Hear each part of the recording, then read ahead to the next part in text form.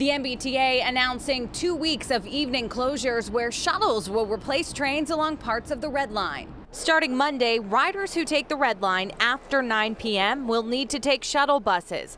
The MBTA replacing trains until the end of service through Thursday for the next 2 weeks. The agency conducting track and maintenance work on the line as it continues to work with the Federal Transit Administration on safety enhancements. You got to try something, so keep throwing it to the wall, something's going to stick. Some riders remaining optimistic after a number of safety incidents in the same stretch of tracks involving Red Line cars. Monday morning, a set of subway cars rolled out of the Braintree rail yard, hundreds of feet past a subway station. At the end of May, another Red Line train became detached, rolling backward through the same station.